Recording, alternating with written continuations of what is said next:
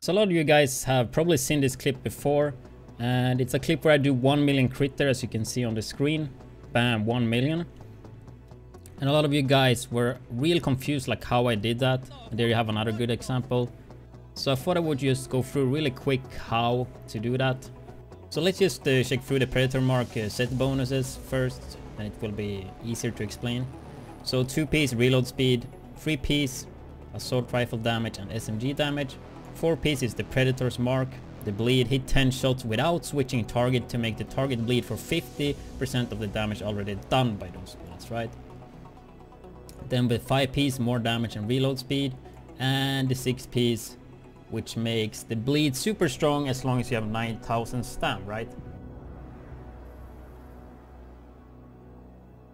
The easiest way to do this is to have another friend and just let him leave the party. It's super cheesy, but that's the easiest way to achieve this. So just shoot your friend 9 times in the head, and when you shot 9 shots with the sniper, you can just swap to house, and I had vicious on mine just to have as much crit chance as possible. And then you make sure that you have shrapnel equipped. Applying bleed to any target triggers a 30% chance per each target in 10-meter radius.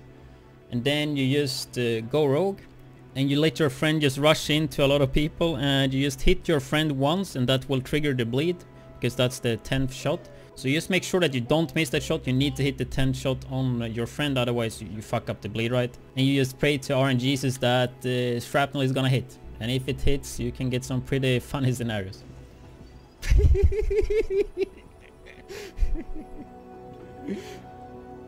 However, this is quite hard to do, and it will take some time and RNG, so I mean I wouldn't suggest anyone to really do this, but I mean if you want to have some fun you can do it.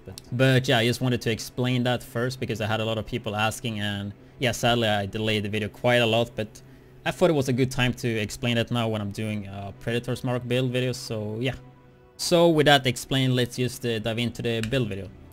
So 6-piece Predator, pretty straightforward build as well. I mean 1.8 or 1.3, like since 1.8 with classified, it's been pretty straightforward how to build them, but there's still some major and minor attributes that I'm gonna go through. So first of all, my set is not min-max yet. I'm gonna farm some div tech and min-max it, but the important thing here is just the stats, right? So all my pieces is gonna have a stam roll as a major, and the reason why I have a stam as a main roll on all my pieces is because I want to reach 9,000 stam if I'm playing skirmish and last stand. I'm mainly gonna play Dark Zone with this if I play it, but I mean just for you guys, because I'm pretty sure a lot of you guys want to try this in last stand and skirmish. So yeah, just stam on every piece. And if I want to go into last stand or skirmish, I just swap some firearm gear mods for stam.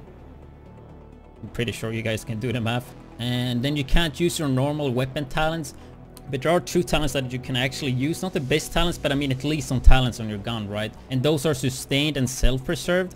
And actually right now, if you go to Dark Zone 3, as you can see here, you can find a god roll LVOA, sustained and self-preserved, and the free slot is free, right?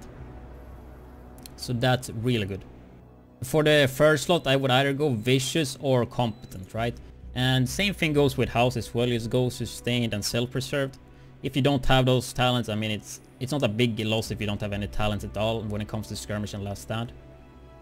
But when it comes to normal Dark Zone PvP, that's where I'm gonna use it the most. I'm gonna be using Vicious Deadly Competent for my M4.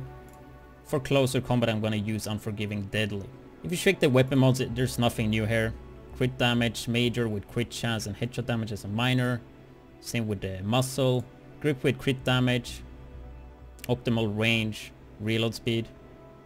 I don't really think that stability is doing anything, but that's what I have equipped. With the magazine, crit damage and rate of fire, you don't need a crit chance on the mag because you're already gonna have 48%, I believe, crit chance. Or somewhere around there. So with precision or a pulse, you will be at the cap anyway. That's why I choose to go crit damage. LVA, same thing here. Crit damage major. And extend the mag with critical hit chance, right? And rate of fire. So back to the gear pieces. So stam everywhere, as I just said. Health, exotic damage, resilience on the chest. All the gear mods with critical hit chance.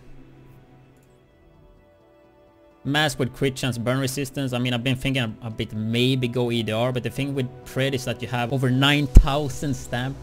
So you may do fine without the EDR, and I mean, it depends. I mean, you want some more survivability and you're playing against a lot of Preds and you're getting bleeded all the time. Yeah, maybe consider to get EDR. If you don't feel like that's a problem, keep the crit chance. Burn res and firearms crit chance here as well. The knee pads. Stam roll again, critical hit damage. Since crit is so strong with Pred, I choose to go critical hit damage here. Bleed, shock, increased kill experience. My top minor here would be shock, burn, and disrupt.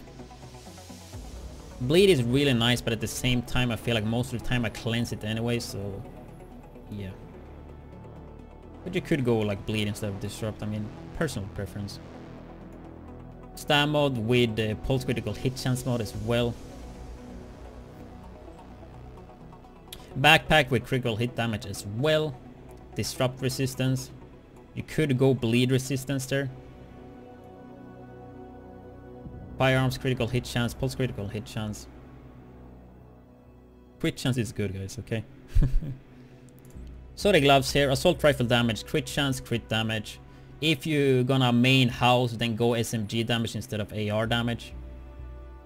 Don't go assault rifle damage and SMG damage on the same glove because you're gonna lose crit damage or crit chance. So make sure to have two gloves, maybe one with AR and one with SMG damage, right? Because you don't want to lose out on that crit. And I think most people using house almost 100% anyway, so yeah. I like AR. Holster, crit chance as well. There's nothing else that's really good there, I would say. Like you have health and skill ace, but I mean, crit chance is definitely the way. Pulse critical hit chance on the gear mod as well. Didn't go through the double barrel, but I mean, if you've seen my videos before, you should be aware of this. Determined, destructive, predatory. Would like sustain instead of destructive. Have a low gear score pistol as well with determined and cool-headed to get my ult back. It would be smarter to craft a blue one, but I haven't done that, so yeah. Let's check the crit chance and crit damage and all the stats here. So 37% crit chance with the vicious on my LVA. 132 critical hit damage. A little bit more than usual because we go crit damage on backpack and knee pads. Nothing else too special here. I mean, we got reload speed because of Pred. Assault rifle damage because of Pred as well is pretty high.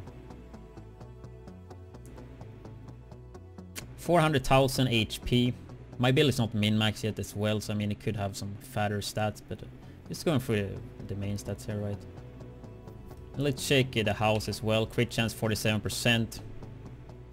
I feel like I'm 1% crit chance off than usual though. Probably have to check that later. Probably a gear mod or something. But 47%. So you're gonna get 60% with precision. Or if you pulse. 145% crit damage. Yeah. If we check the skills. Support station against mainly Predator.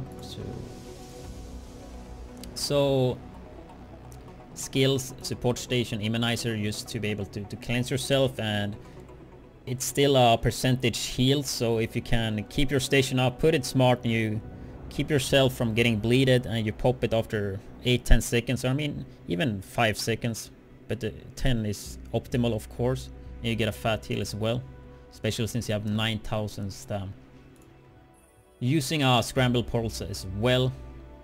I mean, if you're playing group and somebody else have a pulse, you could run booster shot, or if you for some reason want to do booster shot, you can do that, but I definitely recommend Scrambler. Scrambler is a must.